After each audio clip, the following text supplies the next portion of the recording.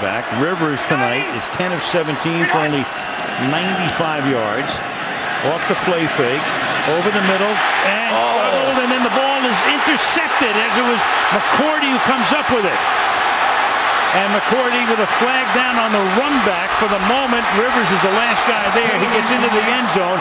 There's a flag down at the 44-yard line. So they complete the pass over the middle.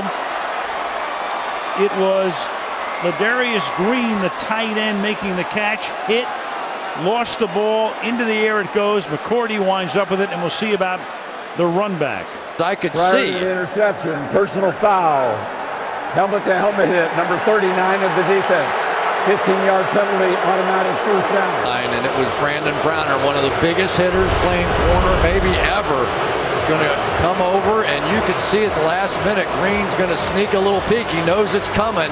That shoulder pad kind of gets underneath.